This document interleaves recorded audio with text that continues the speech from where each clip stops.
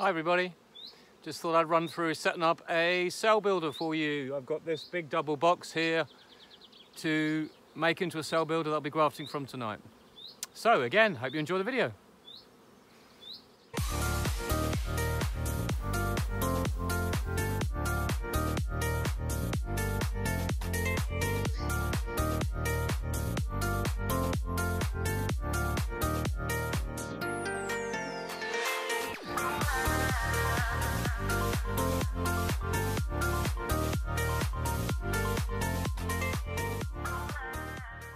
So before I release merry hell in the apiary down here, I just thought I'd, not that it is bad, I thought I'd just run through what I've done first. So this is a double Dadant box, so it's 10 frames on 10 frames, okay, with a fully ventilated base and a normal roof and nothing on the top at the moment, just the 10 frames and 10 frames. So this part here was a normal colony that was strong. Now I did check it before I put another 10 frames on top of it. I checked for queen cells, there was none this time, okay, none at all. I then put a queen excluder on here. There's a queen excluder there, you can't see it, but there is one there. I did 10 frames of brood from other colonies that I harvested from. Okay, so those other colonies that are my nuke factories, they're all around here. I let them get a bit strong. I continuously harvest brood from them. So that has given me 10 frames over 10 frames, the 10 over 10 method. And what that does is this brood will hatch out and augment the nurse bees that are in there. But because I've got a queen excluder there, between the bottom and the top, the queen can't come up and lay in here. So there's going to be no larvae in there. There actually might be a bit of brood because I think we're about day 7 or day 8, but I need to graft today because otherwise I'm going to be short of cells. But because this was a cell builder before and I'm stocking it for the second time, this is already going to be strong. So while I'm doing my first and second load of grafts in the next 2 or 3 days, those other nurse bees will be hatching out and adding to this top box. So in a moment, I'm going to take the bottom box away and put it to one side. And in that bottom box will be the queen, so it becomes a queenless colony. This top box takes its place on a new base, and that top box becomes hopelessly queenless. Hopelessly queenless, because there's no eggs and larvae that will enable the colony to make a new queen of their own. And they will only be able to make one with the larvae that I give them. And they'll be so overwhelmingly begging for a larvae that they'll be flying around here, crying, calling, they'll be on the front of the box, it'll be a complete and utter mess. And I'll give them my larvae tonight and they'll be so begging to drop those larvae, and they'll be so desperate because the nurse bees that are in there are already making raw jelly. They can exude it really quickly. And because they've had nothing to feed, because they've had, up to this point now, they've been feeding larvae in the bottom box. And up to this point now, they'll have to stop. In an hour or so, they'll have to stop feeding because there'll be nothing for them to feed. Because the majority of nurse bees will be in this top box, as well as the field bees bringing food in. So there'll be a huge supply of food. There'll be nurse bees that can't feed anything. So what happens? As soon as you put your grafts in, bang. And that's what happens. And that's why I get good acceptance. And that's why when people ask me, do you do anything to your cups when you graft? I say no. And the reason why I don't need to, because those nurse bees are so primed and so full of raw jelly and so full of proteins to exude into those cells that basically they accept anything. So that's what you got to remember. This is why we're setting it up as hopelessly queenless. Any box you make can be hopelessly queenless. It doesn't have to be a double box, but it helps by having 2 boxes because it just simplifies things. It means that this can be the box that will be without larvae, and this can be the normal colony that continues working. So it just makes it logical. So I take this bottom box away, I take the queen excluder off, this top box becomes the only box in this place, and all the field bees come back to the same place, and every other bee comes back to the same place, because it's the only place they know. But I'll leave just enough bees in the bottom box to cover the brood and larvae that's there. Excuse me, that went up my nose. So I'm going to cover up now. We're going to get on with this and I'll explain. But today is day 1 of a grafting day, but it's day 10 since I added the brood. Well, actually it's day 7, but if you work on 10 days, all that will have hatched out. If you see my video, the cell builder explains it all in there as well, but I do it in a different way sometimes, so it enables people to have another look at it in a different concept. So time I got dressed, time I got my kit on, and let's get this done. So we've not got a lot of room here. All this is packed full of bees, but I've got one space here. So what I'm going to do is this bottom box will be spun around, facing the other way, and the exit will be at least, say, 2 foot away from the previous entrance. So the bees are naturally going to come to this side to look to find where their colony has gone, and they'll find a box that looks the same on a new base that looks the same, so they're just going to, all the field bees and all the bees that can fly are going to go into there.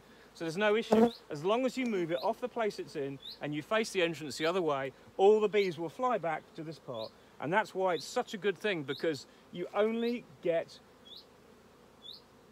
what can fly back to that box and only what you put in it, so you can completely control it. So let's get on. So one important you always need to have is your hive tool. You need a queen clip, which you put in your pocket there, because that's when you need that queen clip, you've got it handy. So I just put it in the top there. Okay, so I've got it to grab. You have to wear gloves because you're handling a lot of bees, and otherwise it can get messy and you get stung. You don't want to get stung. The bees are going to be grumpy initially, okay? And you need your smoker well charged because you need a lot of smoke. You also need your shaker box, which I've got here ready. It'll all become chaotic. You need a spare base, which I've got there ready. Let's just get on. So let's put this spare roof away for the moment on other boxes. A lot of bees in here, completely full.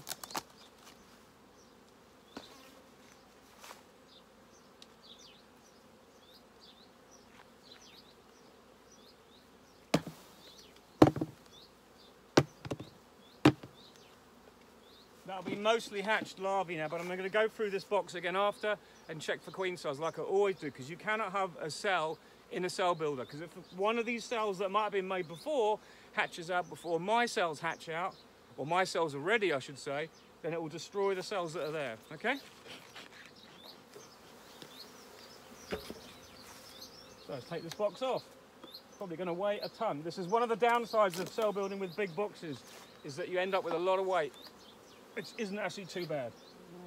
So for the moment, I'm actually going to put this box the other side, because that means I can then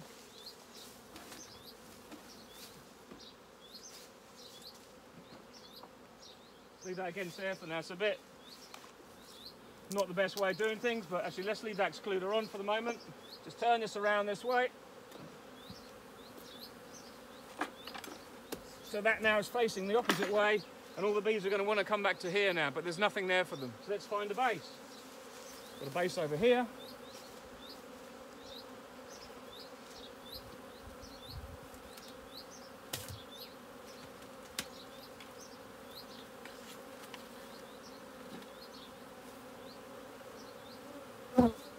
Remember, you put your base exactly the same place as it was before. Exactly. So then this goes on top there.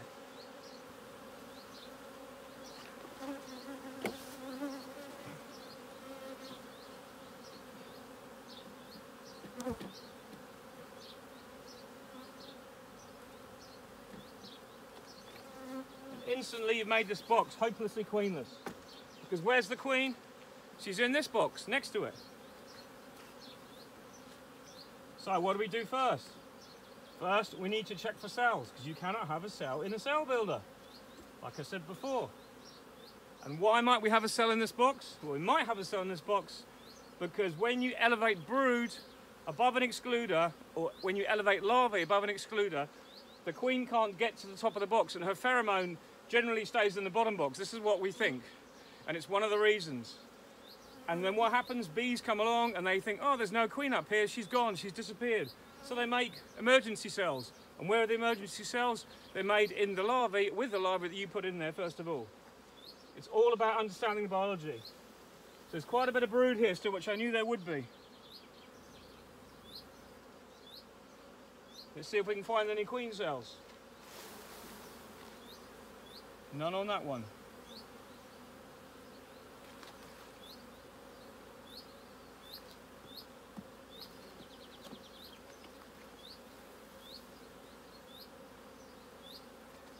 That's a nice clean frame, good. That one can come out. There's a few cells, one or two larvae in, but I'll put this in another colony to use it for feed, 'cause it's full of feed as well. But that will come out for now. Put that over here. So I need obviously a space for my pollen frame and my graft. But I'm also adding a pollen patty today as well, because I've got them and I'm going to use them. A little bit of brood on that one. Shake the bees off. A little bit of emerging brood, that one can stay in there still. Same on that one, it's all emerging. What will happen is I'll get a good take or a reasonable take the first day, and the second day you can see those emerging bees there. The second day it'll be even better, because often when you do a graft, it's the second or third graft that actually work out to be the best. No cells, full of nectar, just emerging brood. And little nurse bees that have just been born, you can see their colour is like almost a white, like a baby covered in meconium, just out the womb. But this is out the cell.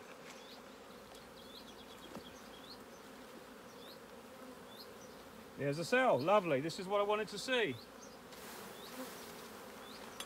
There's your queen cells.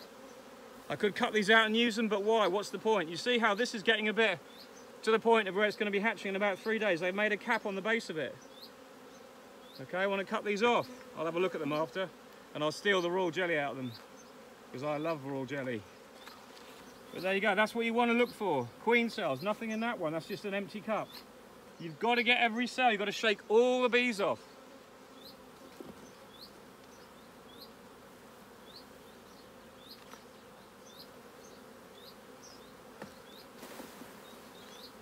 Still a bit more brood emerging, but not much. These are broodless, becoming broodless.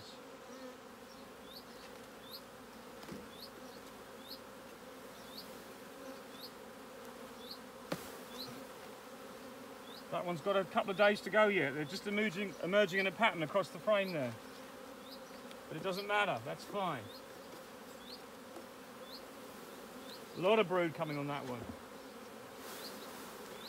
It's all emerging from the inside out. And what does that tell you? That when the queen lays, she always starts in the middle, because that's where the previous brood emerges from.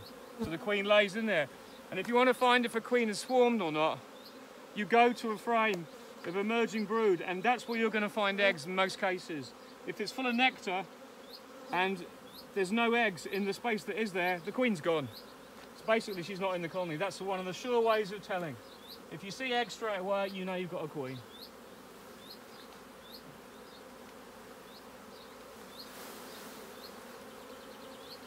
Just nectar. A couple of drone larvae there. This frame can come out too.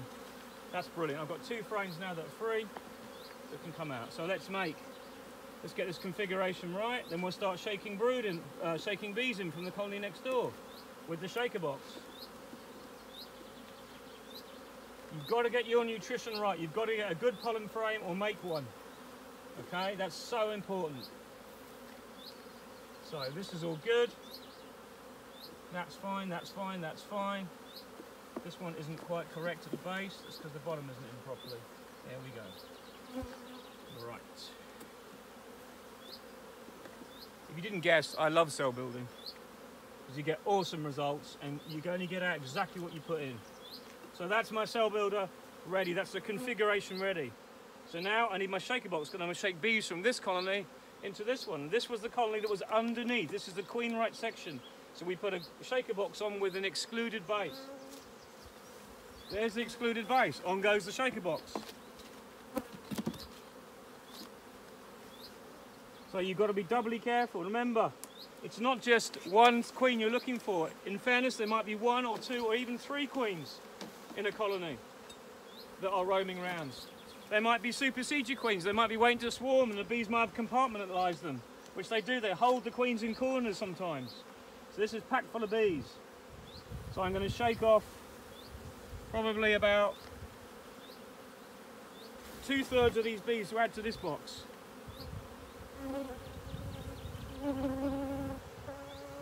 And it's a good way of assessing how your current colony is as well. Brood and eggs, that's good. That's what I wanted to see. I know the queen's in here. There's eggs in here that are very recent. Plenty of brood. Sometimes you don't see the queen because she's on the last couple of frames. And I don't like that. I'd always like to see the queen, to be honest. Dig these out.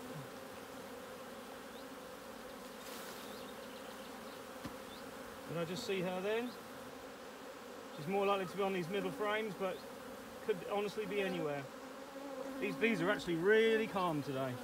And I think it's because we've got a gorgeous day of calm, sunny weather and it's warm. See if we can see her. I've seen her before because I got her out the last time that I made this colony up to a cell builder. And this one actually performed really well. So,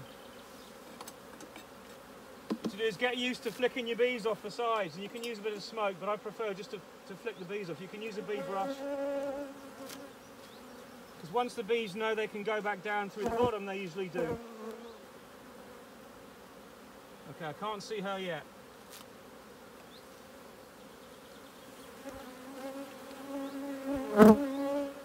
You can spend ages looking for her on the frames, but to be honest, it takes too long.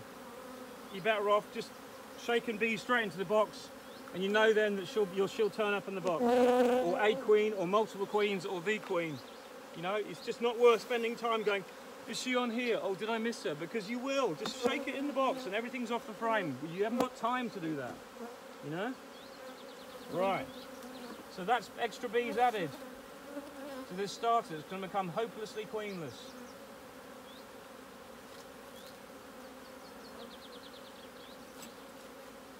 Now, she might not be here. And if I don't find her in the box there, sometimes I've shaken it through twice and still not found her. So we'll see what happens. A little bit of smoke, just to move these down, see if I can find the queen.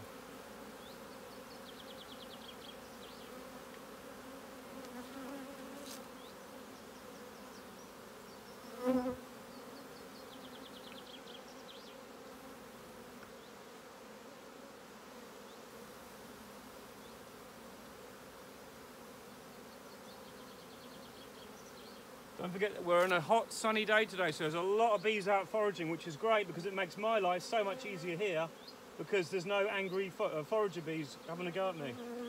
And they're all pretty gentle, this lot. So, as it looks at the moment, we have no queen at this current time, which doesn't bother me, but I prefer to see her, then I know she's in that box. So I'm going to look at these frames and have a quick look in here, see if I can see her.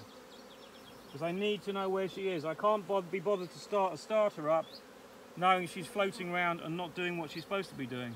In other words, destroying my cells. So I've left 3 frames here of bees and brood. This queen probably isn't marked, but it doesn't usually bother me because they're easy to find. So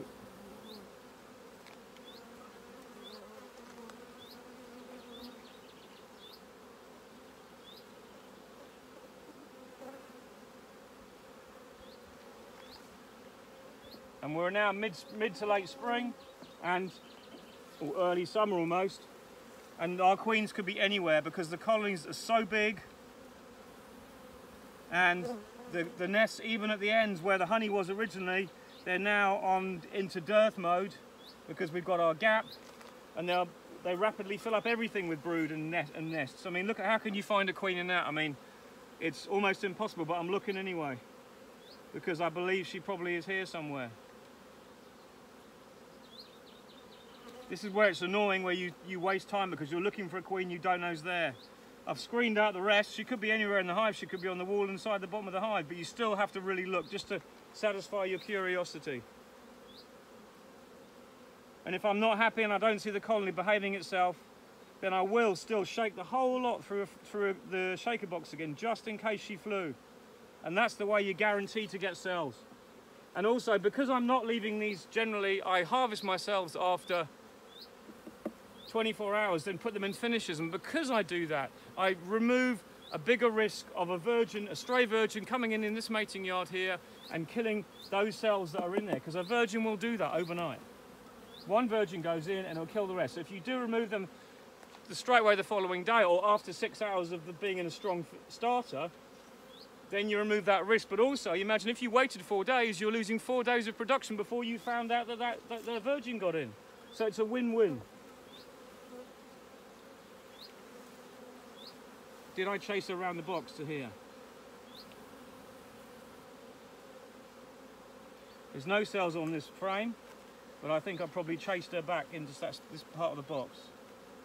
Because last time I shook this out, I remember now that I actually found the queen on the first frame I pulled out, and now she would be on the last frame if she was here. But I think she's in the box there somewhere. Notice how there's hardly any problem with bees today because all the forager bees are out.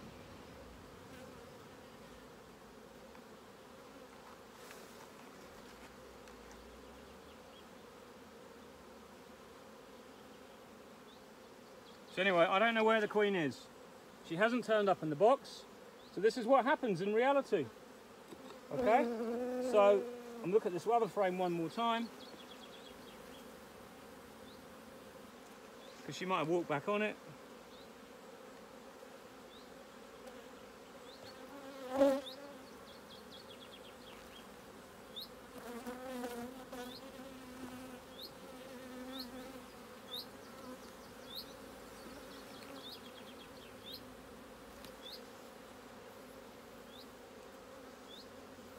Okay, she's not in there. So I think she's in there somewhere, but probably on the side somewhere of the wall of the frames. I'm going to check the shaker box again.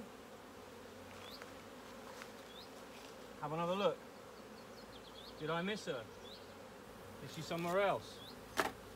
Well, was she missing? No, I don't think so, because there's no emergency cells in the box. I'm pretty sure she's here.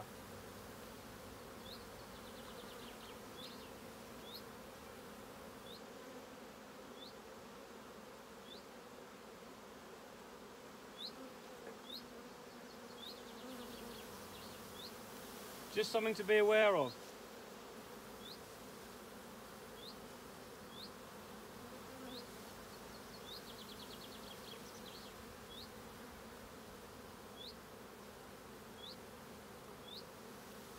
Okay, there's no queen in here for sure. So now I'm going to basically replace the cover of the other box I've just shaken the bees from. Okay, that now is a unique independent colony, and it's as though it's had an artificial swarm carried out on it because we've moved it away from its original place, and all the forager bees are now returning to here, but most of them are actually out anyway foraging. So let's just take this off, have a last look. Some dead drones in there. The drones never last long. No queen. That'll go there for now. Now we've got the cell builder that's nice and full.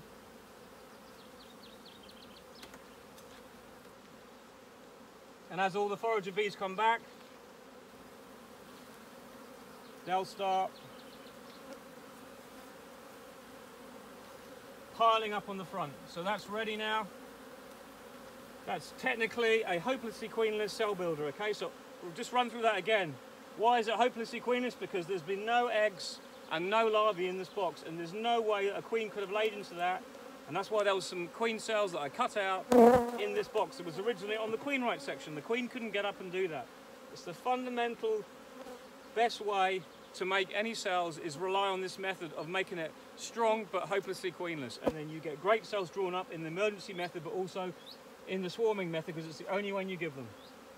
So now tonight I'm going to put the grafts in this evening. I'm going to put a pollen frame in here, and I'm also going to put a pollen patty on this top frame, and then I'm going to put the feeder on. So they've got maximum nutrition. I know the forecast for tomorrow is great, which is even better because they'll draw up anything I put in. But I'm just getting it ready now, and they'll become they've changed their manner now. I think they're feeling this is already queenless within 20 minutes of starting. And they'll then draw this up. If I think there's a queen in there and they're not aggressive, if they're not disorientated and wondering what's going on and lost their queen this evening when I put the grafts in, I'll shake the whole lot through a shaker box again. But you've got to be sure you know where your queen is, because if you can't find her and you put your grafts in, you just might as well just go home and give up the day job, because if you don't do this properly at the start, it's a waste of time. All starter box, swarm box starters and queen right finishers must be queenless. There you go. I hope that's a bit of fun. That's just how I set mine up. Dead easy to do. I will then harvest these grafts tomorrow and then put a next load in, and usually the next lot gives me even more take, but I'll probably put say 50 grafts in here tonight and end up with about 35 to 40, which is perfect, because then they'll go into some of these finishes that are ready to take the bees for the cells for finishing. So it removes that risk of any virgin queen flying in and destroying them. Now I'm going to cover this over.